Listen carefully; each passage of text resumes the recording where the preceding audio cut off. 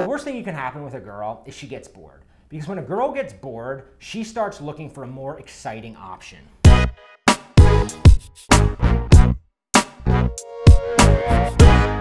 What we want to share with you today is this one secret, this one little trick, this one thing you can do that's going to tell you how a girl feels about you. Whether she wants to kiss you, ask her out. This one trick, it works on 99.9% of girls, and it is going to tell you exactly what you want to know. It's going to tell you exactly how she feels about you. Yeah, before we get to that though, right? I don't want to jump in here because rule number one, do not ask the girl out. Whenever we like a girl, right? We talk about it to our friends. Maybe we go, oh, this girl from work, we've been flirting. I don't know what she feels about me. Or my ex-girlfriend is kind of back in the picture. Or I don't really know what's going on. Or I'm in the friend zone with this girl and you know, we kind of flirt. I think she likes me. And your friends are always going to go, just ask her out. What's the worst that can happen, right? What's the worst that can happen? Or, you know, you gotta let her know how you feel, right? Yeah. Worst fucking advice in the world. And I'll tell you why. First off, what's the worst that can happen? It's not that she rejects you, right? Because we can all suffer rejection and move on. The worst that could happen is that you find out that she actually did like you. She actually wanted to go out with you, but you blew it because you couldn't play it cool, because you thought, I have to let her know how I feel. I have to ask her out. And there's a game involved, right? And the game needs to be there. You've got to, it's sort of like getting a fish on the hook. And if you pull it in too fast, you're gonna freak it out. And that's where most guys mess up, right? I was guilty of this. We let our emotions take over and we come on too strong too soon.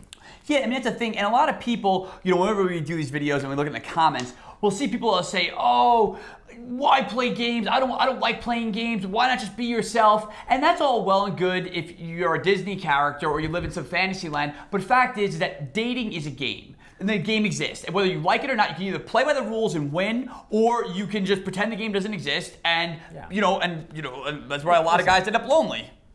I don't like games. Rob doesn't like games, right? Nobody likes games. But you gotta play them. Yeah, I like girls. I like girls more. For a more. long time, I sat around going, this is stupid. I'm just, if I like her, I should just let her know, right? And meanwhile, I was going, why is this guy getting laid? Why are all these other guys doing well and getting the hot chicks and I'm either like not getting anybody or settling for some mean chubby girl? And it's because the game is there for a reason. It adds excitement.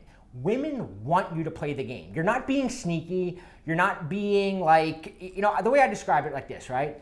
Is if you're watching a movie and you know the end of the movie before the movie starts. If you know the end of the movie in the first 5 minutes, there's no reason to keep watching the movie, right? You're like, this is boring. I know what's gonna happen. And that's how most of us, right, as guys, we're that predictable movie when we meet a girl. Within a date, she already knows, he wants to be my boyfriend, this guy likes me, and then her mind starts wondering. Because the worst thing you can happen with a girl is she gets bored. Because when a girl gets bored, she starts looking for a more exciting option. Yeah, that is great. I never thought about it like that, but it's almost like, when people are talking about a movie and they're like, spoiler alert or whatever, and then if you haven't seen the movie, you cover your ears. It's like you're giving her the spoiler. You're not even giving the spoiler alert. You're just telling the end of the movie, and then you're ruining all the fun of the experience of actually going through and watching this movie and not being sure how it ends. When you're too predictable, when you're just going out and asking a girl out, buying her gifts, to making all these common mistakes that most guys make, what's going to end up happening is that it's like you're ruining that movie, that cinematic experience for her. Yeah, a lot of nice guys take a lot of heat, right? You always say nice guys finish last, or don't be a nice guy. I mean, it's the #1 piece of advice both of us give. Don't be a nice guy. But what makes a nice guy so unattractive to women is not the fact that he's got a good heart, right? Me and Rob, I have a good heart. He's got a good heart. Yeah, making this video. We're good guys. Nice guys lose over and over again because they're predictable. They're boring. They're afraid to make a girl put in effort, right?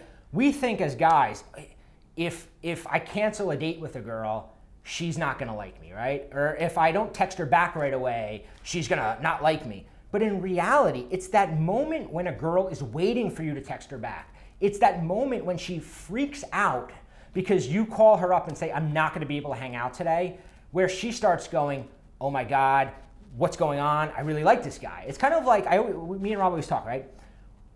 When you come on too strong, she starts looking for all the reasons to disqualify you, right? I don't know if I like him. Like the minute she knows that she's got you, right? We always say, once a girl knows she has you, it's over. And the reason it's because once a girl knows I have him, now she starts focusing on all the reasons why you might not be right, because she doesn't want to make the wrong decision.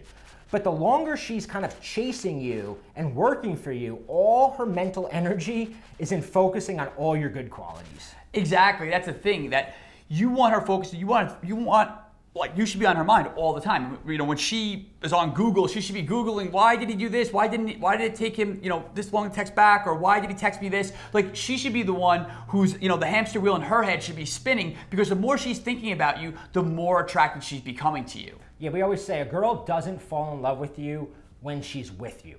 She falls in love with you when she's away from you, thinking about you, right? And if there's a girl right now in your life, a female friend, a waitress, somebody like we mentioned earlier, that you're kind of not sure what she thinks about you, part of your attraction to her is that not knowing, the mixed signals. And as guys, we don't want to, we're always like, I can't send mixed signals because then she might run off into the arms of another guy. But what happens is it's the opposite. When you come on strong, maybe you've had this happen where you were like the perfect boyfriend to a girl, or you projected yourself as this perfect guy, and then you find out like she's blowing some asshole in the parking lot.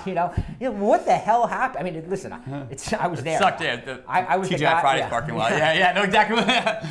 So, we talked about it in the beginning of the test that you can give, right? And we're going to give the test in a second. But the important thing is, before you even worry about whether or not you're in, whether or not, is to create the strong desire in her to kiss you, to be with you, to capture her attention and get you thinking about her.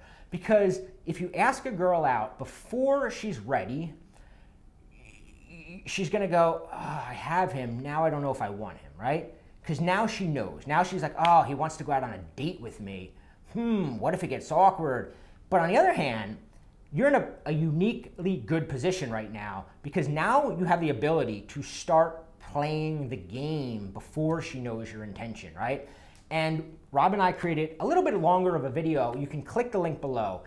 We invented something called the Scrambler, which is a mind game, right? And if you're going mind game, bear with us, right? This is the movie the woman wants to see played out in her dating life, right? When she imagines what's going to be, she may say, like, when you talk to a girl, she may go, I want a guy who like opens doors for me. I want a guy who like is romantic, and I don't want a guy who plays games. She may say that, but pay attention to who she actually dates, right? Who's the guys that are actually, that's not what they want. That's like lip service. It's like going, I want sustainable energy. Like it sounds good to say.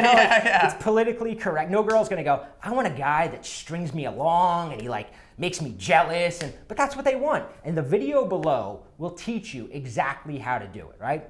And once you do it, here's the trick, right? Here's how you know. We teach you something called the Scrambler. And here's how you know it works, right? Very simple trick. When you're talking to her, when you guys are hanging out, right, say something. Anything that she says, right? Maybe you go, the Yankees won, and she's like, I love the Yankees, and you high-five her.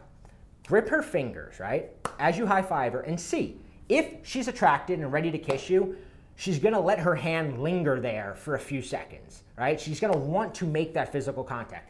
If on the other hand, she pulls it away right away, it means that you have to keep going. You gotta do a little bit more of this game that we're gonna teach you in the video below. So check out the video, leave a comment, let us know what you think.